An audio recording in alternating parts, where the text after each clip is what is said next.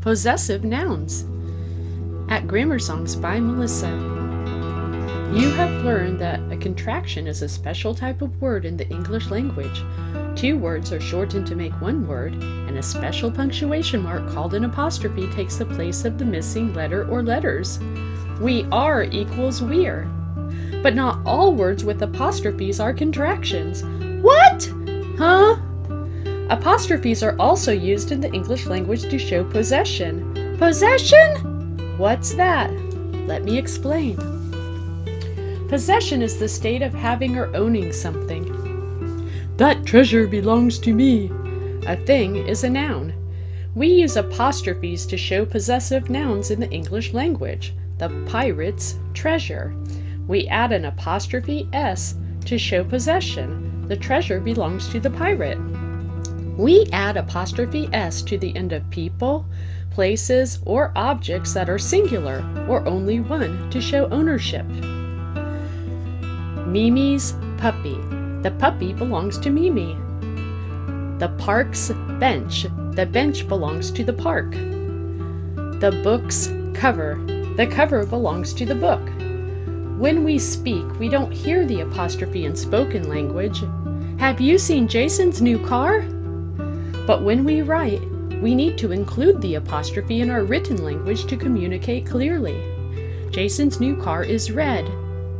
I love my new car. The apostrophe tells the reader that the car belongs to Jason. Okay, may we practice? Sure. Let's practice adding an apostrophe S for a singular possessive noun. Then we can use each possessive noun in a short sentence. We have book and Emma. So which noun is showing ownership? Does the book own Emma or does Emma own the book? Of course Emma owns the book. It is Emma's book. Emma possesses the book. The book belongs to Emma. Emma's book is exciting. Next we have bone and dog. So which noun is showing ownership? Does the bone own the dog or does the dog own the bone? Of course the dog owns the bone. It is the dog's bone. The dog possesses the bone. The bone belongs to the dog. The dog's bone is yummy. Next we have bed and kitten. So which noun is showing ownership? Does the kitten own the bed or does the bed own the kitten? Of course the kitten owns the bed. It is the kitten's bed. The kitten possesses the bed. The bed belongs to the kitten. The kitten's bed was soft. Now we have castle and flag. So which noun is showing ownership? Does the castle own the flag or does the flag own the castle? Of course the flag belongs to the castle. It's the castle's flag. The castle possesses the flag. The flag belongs to the castle. The castle's flag is red. So we just add apostrophe S? Yes, when it's a singular noun. We add an apostrophe after the S to the end of people, places, or objects that are plural or more than one, since the S is usually already there.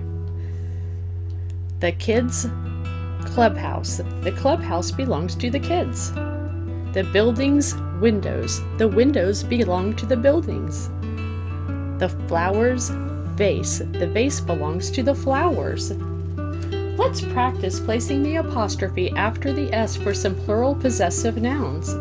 Then we can use each plural possessive noun in a sentence. We have girls and books. Both of these are plural nouns, but which noun is showing ownership? I'm pretty sure the books don't own the girls. The girls own the books. It's the girls' books. The girls' books are funny. Since there's more than one girl, the apostrophe is after the S. Exactly. Next we have project and students. But which noun is showing possession? The project or the students? Of course, the students have ownership of the project. It's the students' project. The students' project was a success. And since there's more than one student, the apostrophe goes after the S. Next we have carrots and rabbits, two plural nouns. So which is showing ownership? Do the carrots own the rabbits? Of course, the rabbits own the carrots. It's the rabbits' carrots.